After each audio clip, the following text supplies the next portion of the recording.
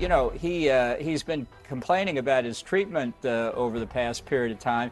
He's the one who sought asylum in the Ecuadorian embassy. Now he faces extradition to the United States. I presume he will get due process in the United Kingdom to determine whether extradition should go forward.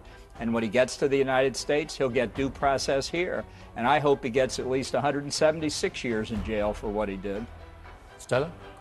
Well, of course, Ambassador Bolton is kind of the ideological nemesis of Julian. He has, during his time for the Bush administration and later the Trump administration, sought to undermine the international legal system, ensure that the U.S. is not under the International Criminal Court's jurisdiction.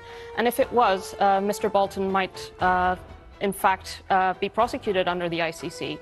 He was one of the chief cheerleaders of the Iraq War, which Julian then exposed through these leaks. So he has a conflict of interest here.